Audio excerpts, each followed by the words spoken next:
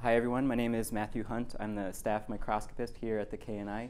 This is our third lecture in our series on microscopy. So we did scanning electron microscopy 2 weeks ago, gallium focused ion beam microscopy last week, and today is helium and neon focused ion beam microscopy. So if you're not familiar with helium and neon microscopy, it looks pretty similar to what we've seen with our other scanning beam microscopies. So this is what it looks like when we scan a helium beam over the sample. We scan in 2 dimensions. This is 1,000 by 1,000 pixels, 0.5 microsecond per pixel, and we're getting an image just like you would get in an electron microscope. And if we zoom in, I want you to pay attention to the field of view here, 1.5 microns. So we're able to get really high resolution images pretty effortlessly using the helium ion beam. So here we're scanning 10 microseconds per pixel. In 10 seconds, we're going to capture this really nice image. And if I pause here, I just want to point out that one of the things that we'll talk about is we get great depth of field and great resolution at the same time. That's not something that's common with a scanning electron microscope. So that's a main thing that we're going to talk about today. And if I resume the video, what we're going to do is go back to scanning a little more quickly. I'm going to double click on this. These are multi-walled carbon nanotubes. So I'm going to zoom in on it. Now our field of view is only 300 nanometers. And I'm going to grab another picture, slow down the frame rate, and in 5 seconds we'll capture a picture of this single nanotube, make a measurement on it, and we'll see that this one is about 4 nanometers. So this is going to be a pretty important thing for us to build towards as we understand how do we get a picture where we can get images of, say, 4 nanometer features, and then later I'll show you even how we can do lithography on a similar scale. Okay?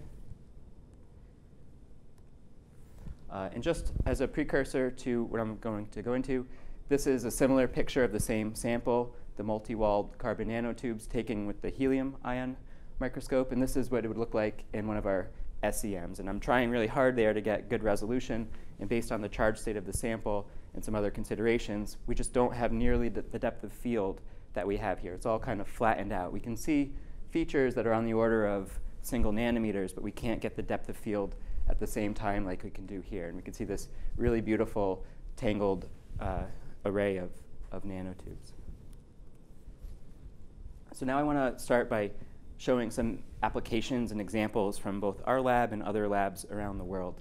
I've already mentioned we can do great imaging. So this is a 300 nanometer field of view. These are chromium grains, and each one of these is about 7 nanometers. So we can get really nice detail on those. We even see little boundaries and little grooves and facets on those on the order of a few nanometers.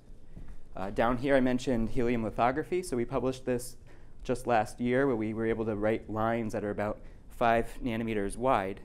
And then not only that, but we were able to transfer the pattern via etch and maintain about a 6 nanometer silicon fin. We did it with silicon and with tungsten.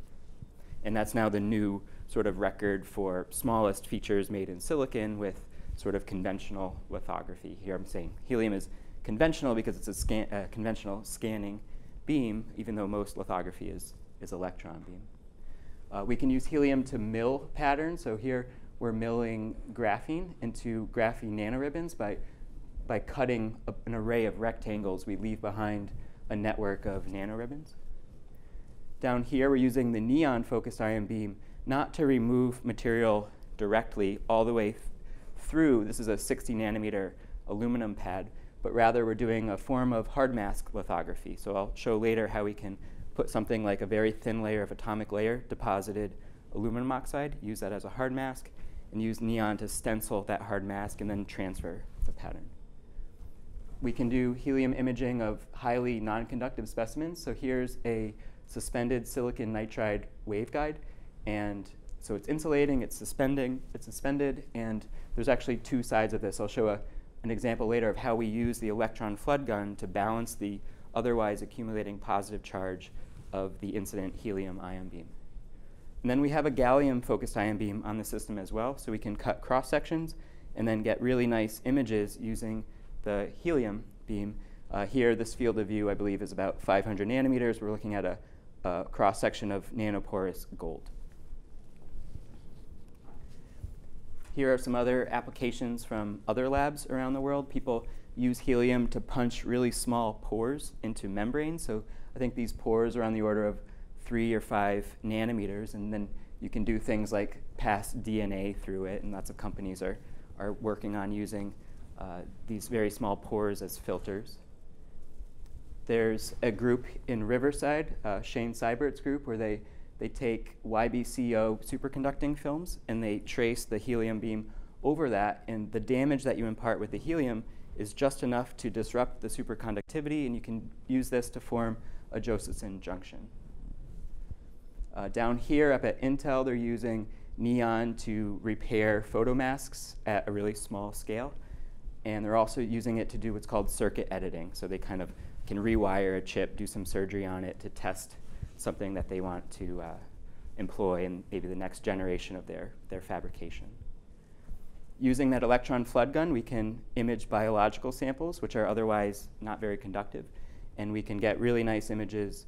Here's a 100 nanometer scale bar, so this is about a micron, and we're seeing porosity on the order of tens of nanometers here. We can use the neon beam to do final thinning on TEM lamella samples in order to get atomic resolution TEM images. And you can, if you're doing scanning probe microscopy, you can use helium or neon to kind of brush up or change the end of a tip for, say, your AFM application. We don't have something like energy dispersive spectroscopy with helium because for reasons I'll go over later. So if you want to get elemental contrast, we use secondary ion mass spectroscopy. So we don't have this in the KNI, but there's labs around the world. Primarily, Oak Ridge is doing a lot of work with this right now, where they're using the second ion mass spectrometer to get resolution on the order of tens of nanometers, so chemical contrast. Lots of people use the helium beam to cut really narrow gaps. So if you're making plasmonic devices, here's an example of cutting a 4 nanometer gap between these two antennae. And then here are split ball resonators with about a 15 nanometer gap cut with helium. And then we don't have a gas injection system on our system, but you can have precursor gases and then interact those precursor gases with the helium beam, with the neon beam, to do deposition of metal and oxide depending on what that precursor is. So in front of you, you have 2 handouts. One are the physical concepts that are underlying what we call the GFIS column, gas field ion source, and all the parameters that are associated with using the helium microscope. And then the other handout you have pertains to the alignments that we do when we use the GFIS column and system. And that's, when I say GFIS, I mean for helium or neon. We'll see how they come from the same optical axis. As I've been doing throughout these lectures, I like to draw analogies between the different scanning beam systems. So the relevant textbooks are here for SEM, gallium focused ion beam, and this one's for helium ion microscopy, though we can also learn a little bit about neon in there as well. And we can draw analogies between the emission sources. So we've talked about a field emission gun and a liquid metal ion source for SEM and gallium FIB respectively.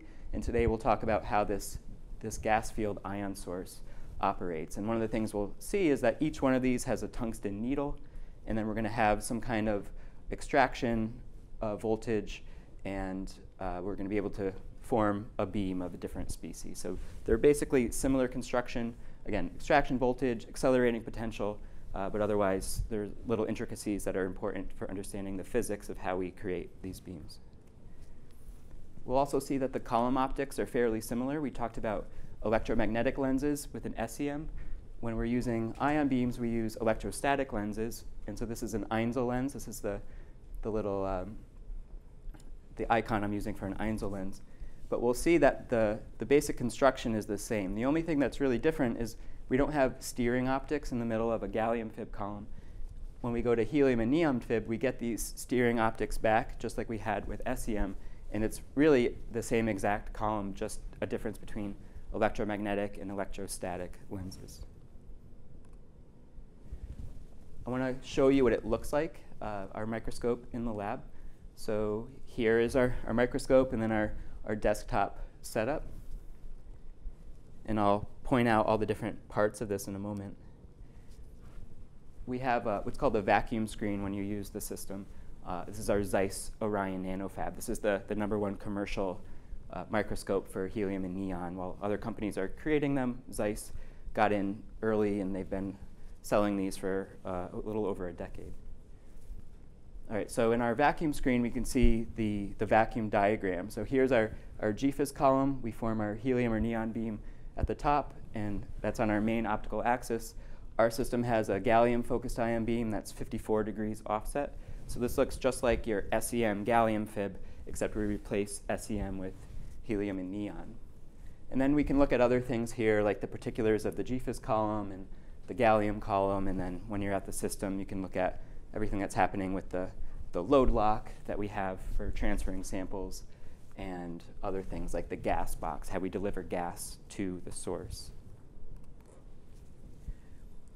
These are our two columns. So this is our Ga-FIB column, and we'll see different parts of this. I'll show why we have an infrared camera that's set up to point at the tip. Here's our gallium column, 54 degrees offset from the Ga-FIB column. And you can see an array of ion getter pumps that are used to pump the system. If we look at it from different angles, we see there's a bottle of helium gas on this side, and then on the other side is a bottle of neon gas. And depending on which beam species we want to create, we turn on that gas, and it flows up into the source. And I'll tell you how we then ionize that gas and form a beam. Something that's important here is we have a liquid nitrogen dewar, and I'll mention later when I explain the source why we want to be at cryogenic temperatures in order to form these helium and neon ion beams. All right, I mentioned we have a load lock. So our load lock allows us to transfer a sample in about 2 minutes time. So this is what it looks like when we pull the sample out. We have a specimen holder. Here's our stub with a couple of chips on it, and we close that and then transfer the sample. If we take a look with the gate valve open, we have our transfer arm that puts the holder onto the stage, and then here's our Ga-FIB column. Here's our Everhart Thornley detector, which you'll be familiar with from SEM and gallium FIB, so we're using the same type of detector to form our images. And then behind it is our gallium focused ion beam column. If we look at a schematic of our chamber, then it's similar to what we've looked at before with SEM and gallium FIB. On this system, our eccentric height is 9.1 millimeters, and we have videos on YouTube where we explain what eccentric height is and how to get to it. What that means is it's just the plane in the chamber where at any tilt angle, if your sample is at that plane, you can see the same thing at any tilt. So if I'm at 0 degrees or 54 degrees, I'm looking at the same feature on my chip. And this is something that we try to usually go to eccentric height for most applications, especially when we want to tilt.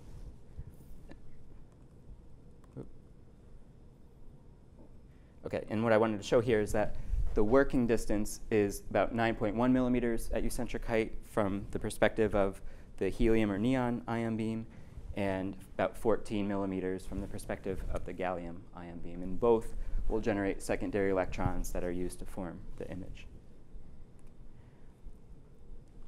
Okay, so here's our gas field ion source.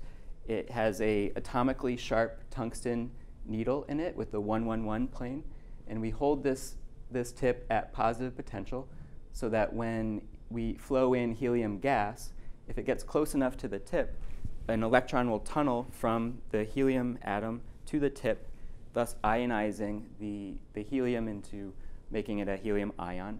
And then what we have is an extraction field set up here. So the extraction field actually is what is responsible for ionizing. So by having an electric field at the tip, at the sharp end of the tip, we have the field is strongest there. So that's where we're going to get the most ionization happening. So once we ionize, then we also have an accelerating voltage set up so that we can accelerate those ions down the column. Now the way this works is we have two power supplies, accelerating voltage and extractor. The extraction field is set by the difference between these power supplies, And then the accelerating potential, which gives our ions the energy that they have, is set by the accelerating power supply. So if we have 30 kV on that power supply, we'll get 30 keV ions heading down the column. And what's important here is that this is all cryogenic temperature. So we have a liquid nitrogen dewar, which is about 78, 79 Kelvin. We pump on it, and through evaporative cooling, we lower the temperature down to about 59 Kelvin, and it becomes what they say is sort of like a solid nitrogen porous block of material. So if this is 59, then our source ends up being about 79. And so our ionization rate of helium is higher at low temperature. We don't want to go too low because then it starts going the other way. But right around here, 79 degrees, we get optimum ionization of our gas. And at the very end of that tip, I mentioned it's atomically sharp. So we often call it a trimer. So we have 3 atoms at the very end of the tip. It's that sharp. And that's why we can concentrate the electric field there and get this ionization of our gas. So we have our source at the top. We saw our extractor. Then the beam enters the first condenser lens. There's just one of them on this system. Sometimes on SEM you might have multiple condenser lenses. And the condenser lens is responsible for crossing the beam over so that when it's over the aperture, we can change how much current ends up flowing through that aperture, and I'll show examples of that. So in the mid column, we have quadrupoles that are responsible for steering the beam down the column. Here we have a beam selection aperture, which will choose, the larger the aperture, will let through more current. And whatever current passes through then goes through these octupoles, and those are responsible for both scanning the beam in 2 dimensions over the surface, or as we'll see in any arbitrary pattern if we're doing something like lithography or milling. And they also, the octupoles change the shape of the beam. So if we have astigmatism, that means we have an elliptically shaped beam. We want to use the stigmators to get it back to a circular size, and that's how we get to a nice small probe size. Lastly, it enters the objective lens, what we call lens 2 on the system, and that's responsible for forming it into a small probe that then scans over the surface. So we take a closer look at the tip here. These gas field ion sources have been around since the 50s. This is actually the first time that atoms were imaged. This guy, Muller, he had a tungsten needle just like we have, and he held it at positive potential and cooled it down and flowed in some helium gas just like we're doing here. And the gas would ionize at all the different atoms around the profile or the edge of that tip.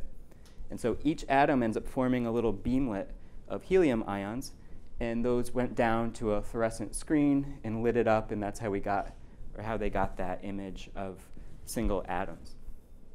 And so that's very useful, and so we can start with a tungsten tip in our system, just like they did, but what we'll end up doing is making it sharper, because we don't want many beamlets. We want as few beamlets as we can get, so that all of the gas that's up there is being ionized by just a few atoms, and therefore we get maximum brightness coming from our source. So we do what's called a source build, and that forms a 3-sided pyramid at the end of the tip. And we do that by heating it and applying an electric field, and the settings for that are sort of controlled within the software. And you can see the temperature time profile here during the source build. It takes about 15 minutes. And then we look at that tip with an infrared camera so that we can monitor the temperature during this process. And so that forms a 3-sided pyramid, but then ultimately we want to get to a trimer, or maybe sometimes a dimer or a monomer, single atom. So it usually looks like this after you do a source build. You can see the 3-sided nature of that pyramid. And then in order to get from there to here, we're going to use what's called field evaporation. So we're going to start increasing the extraction field until we start ripping off tungsten atoms, and plane by plane, we're going to go until we can get on the 1-1-1 plane 3 atoms that are sort of stabilizing each other, each of which are emitting a beamlet. And since they're perched at the very end of the tip, they're going to be the ones ionizing the most of the gas. You might have some stray atoms that are also ionizing a little bit, but most of our current is going to be coming from these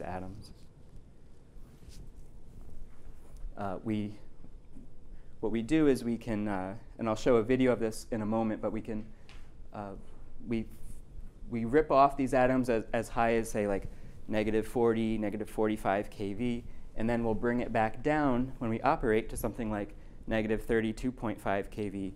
And this will be the optimum extraction voltage, what we call best imaging extraction voltage, so that we get the most brightness possible from these atoms.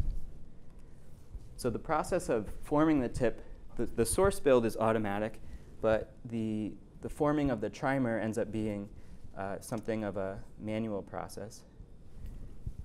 And so I'm going to show you what it looks like, and this is called scanning field ion microscope mode. So you're seeing the three-sided pyramid.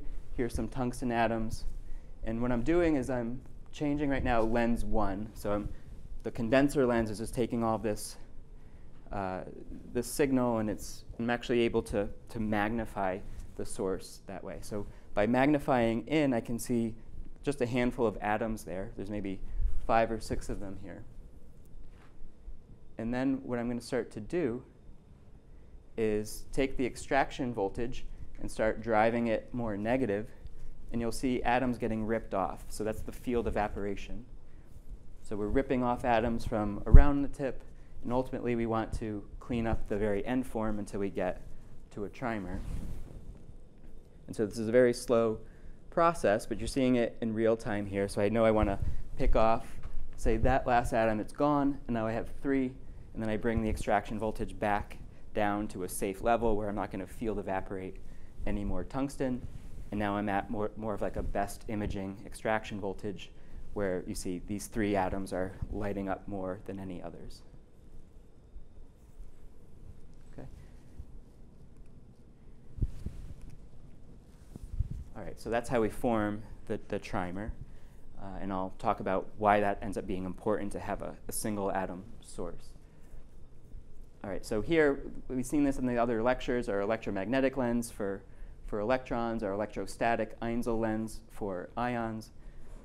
In electromagnetic, we run current through a wire. We leak the magnetic field out into the column. We have stronger field at the perimeter, weaker field in the middle, and that allows us to bend all of our electrons to a crossover or a focal point.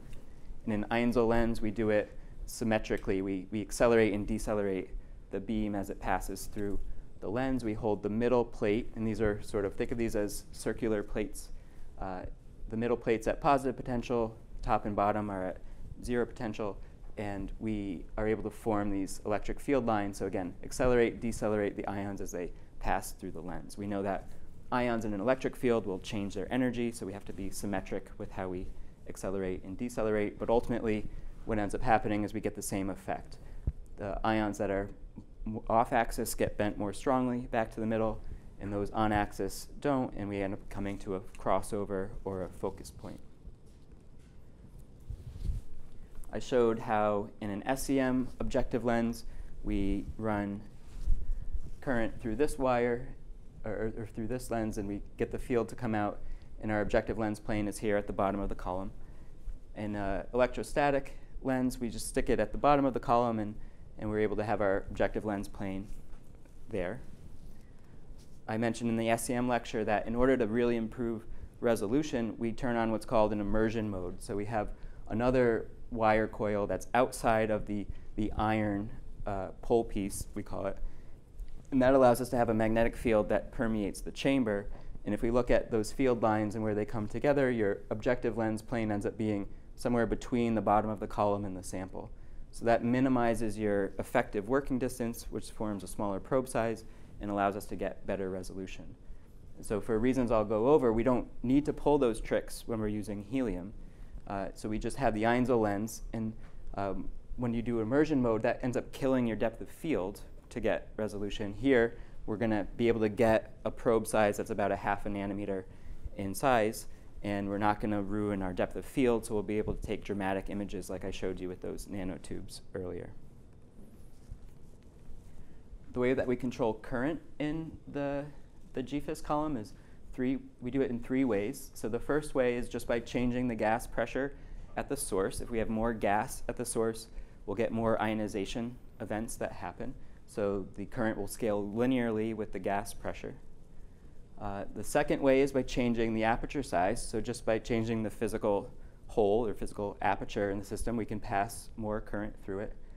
And we have a strip here, our aperture strip. We have different apertures for helium and for neon. So for helium, it's their gold apertures.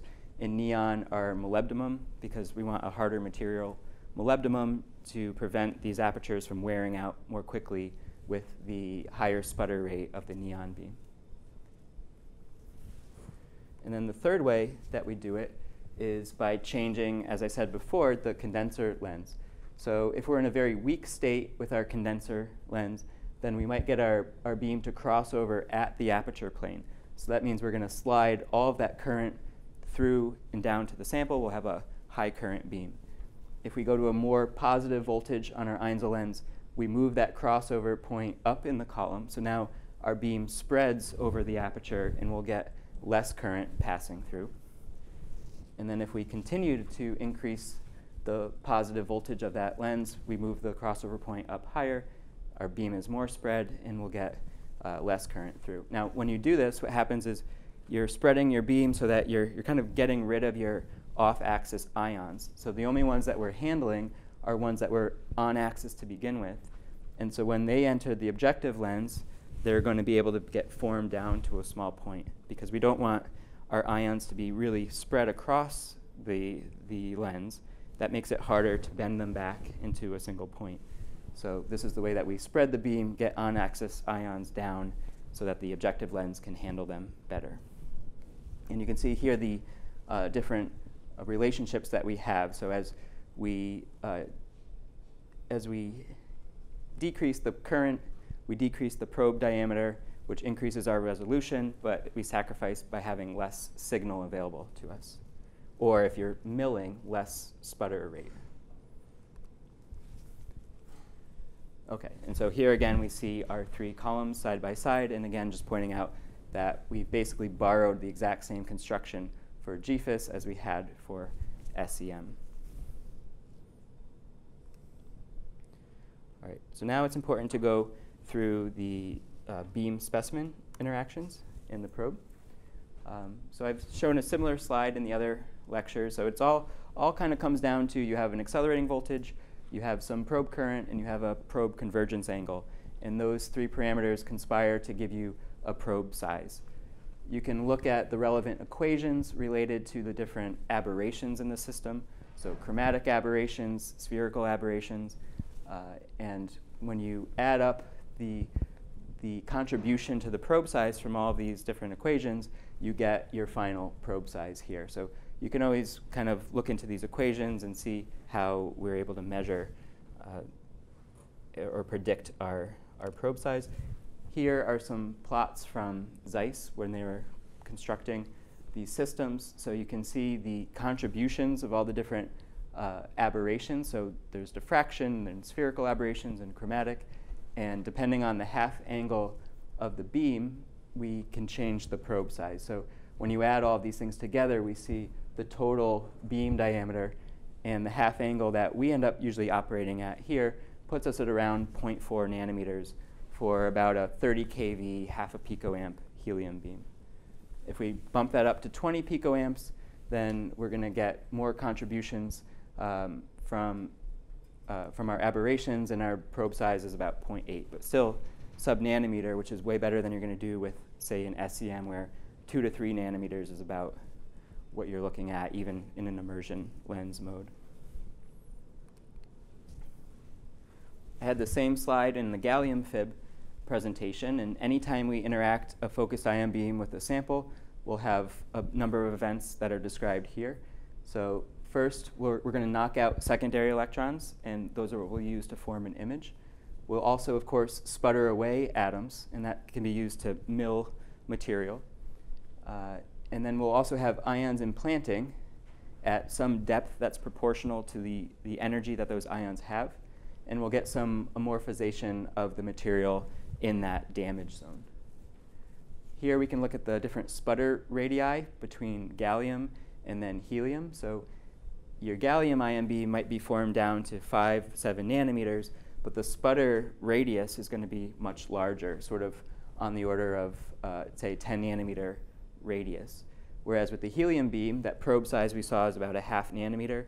Our sputter radius is only going to be on the order of single nanometers. So this allows you to cut features that are 4 or 5 nanometers in size. It's important to note the relative sputter rate of our different beam species. So if we consider helium to be 1x, then neon, which is of course a heavier species, is about 30x, and gallium is 60x. And then on top of that, we can consider the current range over which we operate. So helium, I say here, about 0.1 picoamps is the smallest we can do for, say, some lithography applications. And I put it up to 100 picoamps. We can really run the column about 300, but your resolution goes away pretty quickly up there. Compare that with gallium, where 1 picoamp is about the least you can get, and you can go up to about 100 nanoamps. So you have orders of magnitude more current with a much higher sputter rate, and that means for gallium, you can remove orders of magnitude larger amounts of volume if you're using this to sputter. So really, we think about helium, neon, and gallium. When it comes to milling, you can think of them as like different drill bits. You know, your gallium is your heavy drill bit, neon is intermediate, and helium is a really fine one. All right, now to draw more analogies to electron beams, here I showed beam specimen interactions for an SEM from 30 kV, 10, and 2 kV. So it's about 8 microns deep at 30 kV in silicon. And in an SEM, we can look at the interaction volume and see that there's topographic contrast, electrons coming from the top, secondary electrons. We have backscattered electrons and characteristic X-rays. So those are the different contrast mechanisms that we have. Topographic, atomic number, elemental contrast. And there's some voltage contrast, too, that we can see. And then here in a helium ion beam at 30 kV, our interaction volume is about 500 nanometers. So we're at orders of magnitude smaller interaction. And then the other thing I'll point out here is that the amount of signal that we generate is also order of magnitude or more greater than we can get with the electron beam. So with a much smaller probe current, we can get just as much signal that we would get from SEM, where we might operate on the scale of tens to hundreds of picoamps is pretty low for SEM. For helium, low is more on the order of tenths of picoamp. But we don't have our interaction volume that's not filled with different colors like I have over there. So really, we're getting mostly secondary electrons. So it's good for topographic contrast, but we're not going to be able to get any backscattered ions to show atomic number contrast, for instance. And in one of the early slides, I said if we want elemental contrast, then we have to do SIMS, the secondary ion mass spectroscopy. And then by voltage contrast, I mean if you build up some charge on the sample, that changes the ability for secondary electrons to escape, and that can change then how bright or dark your image ends up being. So if we look at what's happening from a charge balance perspective, at high voltage in an SEM, we have current going in and not that much current coming out as secondary electron signal. When we lower the voltage, we get progressively more secondary electron signal coming out until eventually we're able to get sort of like a charge equilibrium by getting signal out to match about what we're putting in. In a helium ion beam system, we're always putting in positive charge and getting out negative secondary electrons. So we can't pull the same trick here of lowering the voltage. So if you're going to do imaging, we'll see most of the time you're locked in around 30 kV because you just want the high energy for a small probe and high resolution. And we'll have to do something else to balance the charge. And we'll go over that in a minute. Now here I want to also show while we have interaction volumes that we simulate with Casino software, the interaction volume for electron beam, the common software that's free that you can download for helium ions is SRIM. And if we really zoom in the top, say 25 nanometers here, we see how narrow that beam is relative to what we have in the SEM at, say, 1 kV. And then if we zoom in even further, we'll see in the top 5 nanometers that the beam is really just cutting a very sharp path through the top of the substrate. And that's going to allow us to really keep the secondary electron emission localized to where the beam enters, and that allows us to get this high resolution. So if we can keep that probe size to 0.5 nanometers, we're also going to get scattering that comes just from where it enters, and that's how we're getting those nice images that we're talking about. If we change the voltage of our helium-ion beam from, say, 30 to 20 to 10, then our interaction volume scales accordingly, so about 200 nanometers down here at 10 kV. And we can compare that to helium, neon, and gallium all at 30 kV, and we can see the stopping power of the material to gallium is higher, and so we have about 60 nanometers, 30 kV gallium and silicon, 150 for neon, and 500, as I said, for helium. So when you're doing your ion microscopy, you want to keep in mind the 3 dimensions over which the beam is scattering and damaging your sample. And we'll see some examples of why helium can be quite damaging to a material if you're trying to put a lot of dose into it to, for instance, mill away material. And here are the SHRM simulations that we use for any ion species, any energy. We can kind of see what the size of that interaction volume would be. Then there's other groups out there that are formulating other simulation software, for instance, Envision and Ionize. And so SHRM won't allow you to track an evolving surface. So we know we're sputtering away some material, but this is really only to show us the depth of penetration of the ions in the material. You can look at this Ionize simulation software. They're using that to actually show an evolving surface as you sputter away material. And here, these are just some of the metrics of the beam. We talked about minimum probe size, 0.4 nanometers for helium, maybe about 1.5 for neon, 5 nanometers for gallium. We'll talk about the electron flood gun, where we're actually going to have a beam that's spread over millimeters. In our accelerating voltage range, about 10 to 35 for our GFIS species, 0.5 to 30 for gallium, and then we already covered the current range that we have here. And we won't go through all of this, but you have your handout that shows the alignments that you can do and the different visual cues that I tell you to look for when you're doing your alignments. And the good news is that we have videos on YouTube where you can watch these alignments take place and learn to do it by watching. Okay, so now we'll do a lot of examples. And here we have helium ion beam imaging first. So I showed this from the top, the difference between helium ion and scanning electron microscopy. So again, the great resolution and depth of field simultaneously that we have here with helium. This is an example actually where I'll talk about the lithography that we did, but here you can see dramatically the difference in depth of field. This is scanning electron microscopy. These are really small lines. They're about 8 nanometers small. This is resist that's been patterned with an electron beam. And then we tilt it to about 87 degrees so that we can try to look down and see the roughness or the line edge roughness on the side. But when we're using an immersion lens, we limit our depth of field, and therefore the whole image kind of goes out of focus just within a couple hundred nanometers. Whereas with the helium ion microscope, we tilt these to 87 degrees. We're able to see that line edge roughness of the resist all the way down. This is a full micron wide, and then or full micron long, and then we also have the line edge roughness after we've etched that resist. So we're going to go talk about the electron flood gun here for a few minutes, and this is what you might get on this insulating suspended silicon nitride waveguide in an SEM, and that's about the best I could do. I'm at low voltage and low current and short working distance immersion mode versus what we could do with the helium ion microscope. And so we can see lots of these little dots and imperfections on it, and we're seeing no charging artifacts. Like these are so-called charging artifacts in our SEM.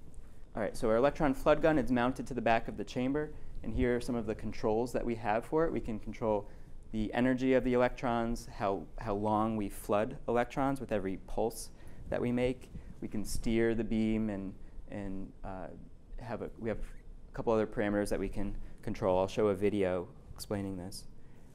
If we look at that flood gun in the chamber, it kind of comes in from the column here, and the electrons will flood again with a probe size of several millimeters over the full area of your sample.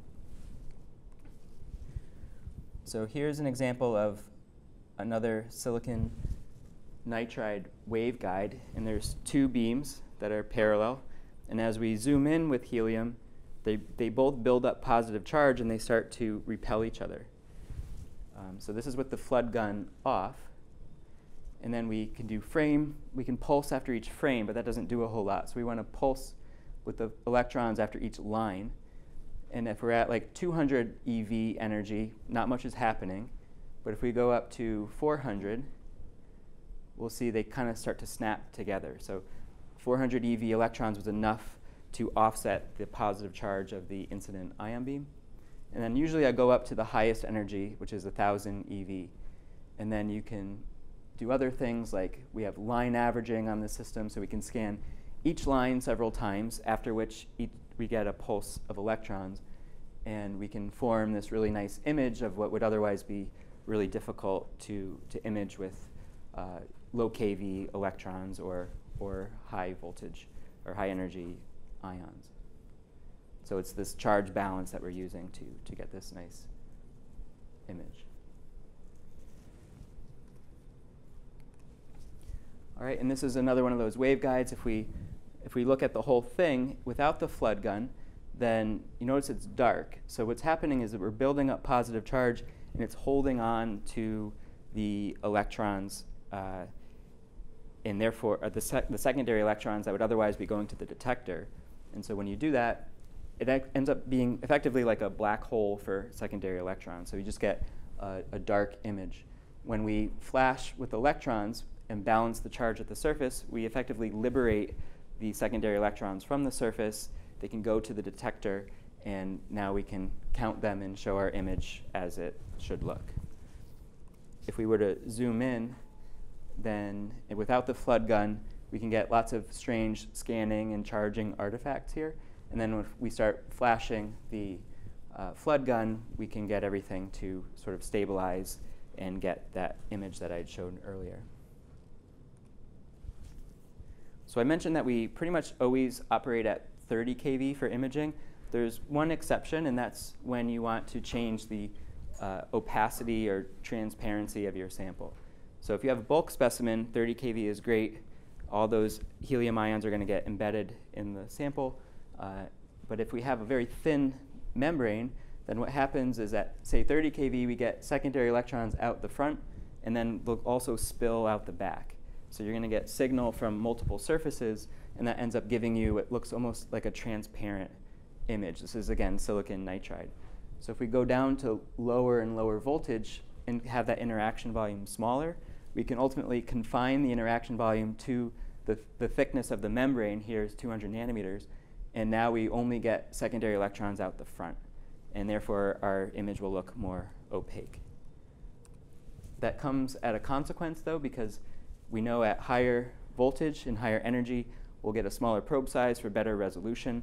So this little metal component of the device, we get much sharper features there. And as we go down to low voltage, while the opacity is improved, we also get poorer resolution on that metal section.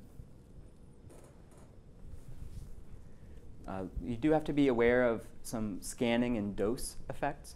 So here I'm imaging some nanoporous gold, and these are 1,000 nanometer or 1 micron field of view. And if we zoom in on the different, on a smaller section, one thing you'll see is there's some little wiggles in the beam. So this was just taken 50 microseconds per pixel in one frame. We can do what I said earlier, which is line averaging. So if we do 8 lines times 6.5 microseconds, we get the same, basically 50 microseconds per pixel. But now when we zoom in, we see that we don't have those same little wiggles in our image. So that's a nice way to improve the resolution at highest magnification. but only goes so far, because if we were to just actually have a 300 nanometer field of view and do the same dose, by the time we've actually captured the signal that's coming from it, we've eroded away the material with helium. Even though it has a small sputter rate, it's enough to actually change the material. So a better way to do that would actually be to use less dwell time. So you would think less dwell time would be poorer signal to noise, but in this case it's going to be better in terms of not damaging the material. All right, so now some examples of milling. We have two different software platforms for scanning the beam, for doing lithography and milling. So this is what's called NPVE, Nano Patterning and Visualization Engine from physics. And I'll show a video here in a second. This is what the software looks like. So here's a quick demonstration where we capture an image coming over from the Zeiss software. We might draw a square, set the geometry, so 0.5 by 0.5 microns. We'll set the dose that we want here in nanocoulombs per micron squared, the dwell time at each pixel, the spacing between each beam shot, and how we want it to scan. So I'm setting it to double serpentine. And now it's going to scan, and you can actually watch. This is the double serpentine as it goes up and down. This is the neon beam, and so we're milling, I believe, aluminum here. And one thing you can see is the grayscale changing as a function of time. So something that is useful in this software is you can watch how the grayscale changes, and that can tell you maybe when you've broken through a layer and you're now into a different material. So this is called endpointing, and we can use this to stop the beam once we reach the next layer. When you mill with helium, you can cut really small features. As I said, there's a 7 nanometer line, 10 nanometer line cut in aluminum. But I'll show you that if we can't overdose it because we're going to have some problems. And here's an example of doing area milling on a perovskite material, where if you have too much dose, you actually can swell the material. And I'll show more dramatic examples of that in a moment. But if you get the optimum dose up here, it's just enough helium to etch away the 2D material and not enough to cause the underlying substrate to swell. And here's the more dramatic version of that, where you can actually blow bubbles in silicon. I think this is 50 picoamp beam, so that's considered a very high current beam for helium. And what happens is, as the beam goes into the sample, you generate a lot of vacancies, and those vacancies they can kind of pool together, and then the helium goes from an ion to it picks up an electron, and now it's back to being helium, and you can effectively just form a gas bubble of helium that blows up the silicon.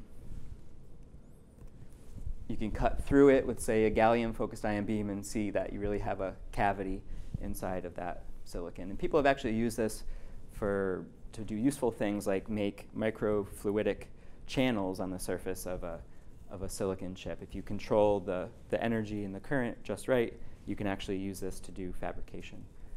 And then over here, I'm showing that if you don't have your dose correct and you have organics on your sample, you actually will get net deposition of carbonaceous material versus net etching of that material. So it's very important to do oxygen plasma cleaning of your sample before attempting helium milling. Okay, now here's an example of using helium to cut, as I showed earlier, graphene nanoribbons by exposing an array of rectangles. These are 60 nanometers, and people elsewhere have done smaller ribbons than that. Here you can see the AFM image, the phase image, showing the difference in the material where we've removed the graphene versus where we haven't. And it's not always about doing the smallest thing that you can do. We had a student who wanted to have a 34 nanometer gap that she cut with helium, and she did that in silver. And 34 nanometers was what her simulations showed would give her the right response on her device. And so she was able to dial up the right dose to give her this exact dimension, which would be a little more difficult to do that with, say, a gallium ion beam. We have another student who takes gold and she bisects it with neon, and she can control that down to about 12, 14 nanometers. And she's ultimately using this for a field emission device where she gets electrons to jump across that small gap. And she's found that actually the neon beam is almost too good. If you do 12 nanometers, her devices blow up. So she actually scales it back to something like 16 or 17 nanometers. Here's another example of neon where you can do high aspect ratio milling. So you can make these kind of cantilevers if you wanted to do mechanical testing, and you cut a notch, and then you press on the cantilever and you study the fracture mechanics involved. If you do that with gallium, then at the end of the crack tip, you're going to alloy your metal, and that will change the fracture mechanics involved. So the idea using neon is that it's an inert species, and so if you have neon at the end of your crack tip, that's going to be preferential to having gallium there as the alloying element. And then because of this high depth of field that we have, this highly collimated beam, we're able to mill away material with high aspect ratios. There's a strange phenomenon that happens with the neon beam, and we can actually split it into two beams. So the gas bottle of neon has about 90% of neon 20 and 9% of neon 22. And when you have ion getter pumps that are used to pump the system, to pump the columns, they have very large magnets, and that can create a magnetic moment that deflects the beams away from each other. So the mass to charge ratio changes, and therefore our neon 20 and our neon 22 beam split. And on our system, we are able to measure that it's about 17 degrees off axis. So you can cut a circle and you can see how it changes. And the way that we usually do that now to check it is we write this kind of fan pattern. And at 90 degrees down here, the split is pretty dramatic. And we're able to find that somewhere near 20, the split is in line with the rest of the beam. And then we can go to finer angles and find that 17 degrees is really about where our split is in line. So if you want to cut a single line, like Lucia cutting those lines through gold for field emission, she actually ends up rotating her stage so that the cut that she'll make is in line with the beam split. Another thing you could do is we could remove the ion getter pumps while we're doing these experiments, and other people around the world will do that, but we find for single pass lines like this, it's sufficient to just rotate the stage in order to compensate. And then here you can see at higher magnification, our 17 nanometer line is the smallest. This is to show that we have a second hardware system, a second pattern generating system on our Orion, and this is by Wraith. So the first one I showed you was more for like placing patterns and cutting different shapes, and this is really more about doing lithography or automating your processes. So you might figure out what doses work well for you with that NPVE system, and then when you're ready to automate it over larger areas and overnight, for instance, you might go and link it up with what's called the Wraith Elfi system. So here you can see some specs. Sorry for the advertisement, but this is just some of the things that are relevant, like their 16-bit DACs that they like to talk about. So I showed this earlier. We did lithography. I think I mentioned earlier electron beam lithography, but this was actually helium lithography, and we just captured the images with with an SEM, and that's where we had the bad depth of field. But I have a collaborator who has these metal organic resists. They're really high resolution negative tone resists. We were able to do about 8 nanometer features by using the helium ion beam for lithography. And really, our lab at the KNI I like to think of it like a lithography lab. So, electron beam lithography kind of drives a lot of what we do in terms of device fabrication. And so what we've been trying to do with our system is figure out ways to make it more of a lithography tool. It's not always enough to be able to cut something really small, remove a tiny amount of volume. We want to be able to do large area patterning, And in order to do that, you have to be imaginative or inventive about using these beams for lithography. So helium-ion beam lithography has been around for 10, 15 years, and people have demonstrated really nice things like this. And then, as I mentioned at the beginning, last year we made about 5, 6 nanometer features in both silicon and tungsten. So these are, again, the smallest features that have been etched in these sort of conventional lithography and reactive ion etching techniques. And we also, the spacing is important. So the spacing here is only 17 nanometers apart. So when you hear about 7 nanometer node for Intel, they're not really talking about 7 nanometer fins. They're really talking about something more on the order of spacings of 20 plus nanometers. So we're doing a little bit better than they're even planning to do for 5 or 7 nanometer node. And another thing to mention is that when you do helium-ion lithography, not only do you get high resolution, but the secondary electron generation is so large that you can end up using much smaller doses than you would with, say, electron beam lithography. So we're usually about 2 orders of magnitude lower, and what that allows you to do is then take your current 2 orders of magnitude lower, and then we can take advantage of that really small probe size. So ultimately, the patterning time is about the same as you would have with e-beam lithography, but the resolution is what will ultimately be improved. And that works best for very thin resists. Like the trick here was this resist is only 3 nanometers, and it has a really high etch selectivity, which allowed us to etch 20 nanometer features. If you have hundreds of nanometers of PMMA, for instance, then it's not quite as effective as a high resolution lithography beam. But if you can have a very thin film for resist, then helium will be a really good option for you. All right, now I just want to mention with this Wraith software, we can align to markers. So we can have, say, these 4 alignment markers, and then I have a target marker here. So we can either look in a manual mark scan mode, where we just look in windows and manually identify where the markers are, or we can do what are called auto mark scans. So we can do line scans across the 2 axes of these markers. It'll find the center point of each of the 4 markers and then make the appropriate adjustments in rotation, in zoom scaling, and also shifting.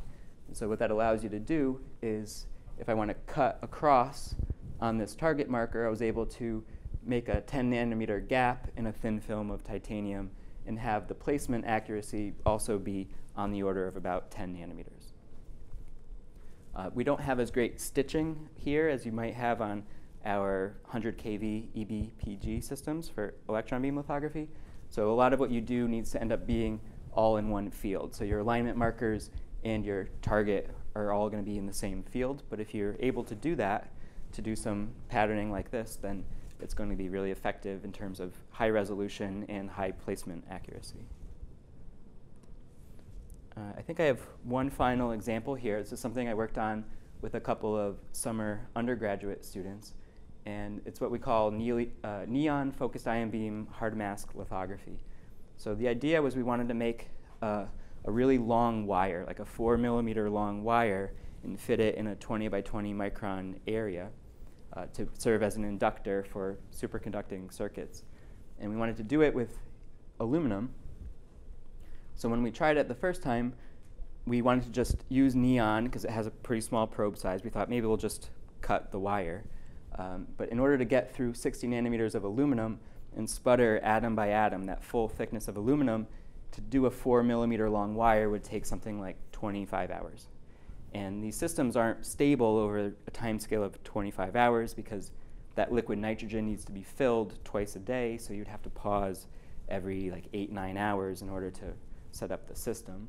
And really, there's other reasons why you probably wouldn't want to run neon for maybe more than an hour at a time. So this was sort of out. We weren't going to be able to do that. So we devised a system or a strategy where we coated aluminum oxide just a few nanometers, like 4 to 10 nanometers of ALD aluminum oxide to serve as our hard mask. And then we used neon to pattern that hard mask. So instead of etching through 60 nanometers of aluminum, we're now etching through just a few nanometers of aluminum oxide. And then once we've done that, we can do reactive ion etch to take care of the rest of the etching. And so it can toggle between the first one, where the lines are a little bit narrower when we just remove material with the direct etch, versus the hard mask approach. But still, we're getting gaps on the order of 50 nanometers, pitch on the order of 125, and this reactive ion etch step is about 40 seconds. So you can pattern a full 4 millimeter wire in about 20, 25 minutes, and then do your reactive ion etch in 40 seconds. So this was the final inductor that we made. We used the Elfi software and hardware to align to markers and put it in the middle of this aluminum pad. And then if we were to zoom in, we actually patterned it at about 100 nanometer pitch. So there's about a 50 nanometer gap and a 50 nanometer wide aluminum wire. If we look at it from above, we see this is what our wire looks like. So it's just a 4 millimeter continuous wire, and then here, about 40 nanometers width of aluminum and on 100 nanometer pitch. And so we did this primarily for aluminum, but we also were curious to see what you could do with silicon. So just putting a few nanometers on silicon, patterning it, and etching it allowed us to get fins that are about 25 nanometers wide, spaced on a pitch of 45 nanometers. So this isn't quite as good as we did with helium lithography, where we did 17 nanometers and 5 nanometer lines. But this is also something that can be used to do large-scale patterning, whereas otherwise you wouldn't want to use neon as a direct etching beam for such large volumes and areas. And the best we can do on aluminum, with aluminum, was about 75 nanometer pitch. But you get these nice high aspect ratio wires. All right, and I mentioned before that you do want to clean your sample. So we both have oxygen argon plasma cleaner in the lab, and we have a plasma cleaner on the system itself. So periodically we will clean the chamber using that plasma cleaner. So when my student was working on these inductors, we noticed we were building up a lot of carbon on the perimeter of the pattern. And so after doing a chamber plasma clean, we were able to get a much cleaner pattern. And the other thing you can see here is sort of the split beam. We had the main line and then the split line. But when you do the hard mask lithography, you don't have to etch very long, so you don't end up seeing the split line interacting at all with your sample. So it's a good way to just avoid even having that split beam have any problems. Okay, and then we also have gallium on the system. I'm not going to go through the whole thing. We had a whole lecture on gallium just to show that you can do your standard grayscale milling with bitmaps. You can cut cross sections, and then, as I showed earlier, image those cross sections with helium. And you can do larger removal of volume. So if you want to mill an alignment mark onto your sample, then you can do that with gallium and then use that to align your helium or neon all in one run. So with that, I'll acknowledge the NSF grant that allowed us to obtain our Orion NanoFab a couple of years ago, and just mention that all this work was either done by K&I staff or, as I showed at the beginning, some people, other researchers from around the world. And then again, I'll point out that you have your handouts in front of you, so your concepts handout and your alignment handout. And the one slide I didn't put in here is sort of the electron flood gun. You can see when you have your ion beam, your flood of electrons. This is showing schematically what's happening in terms of those two interactions. So I'll show you the alignment handout here, and I'll pause now for any questions that you have.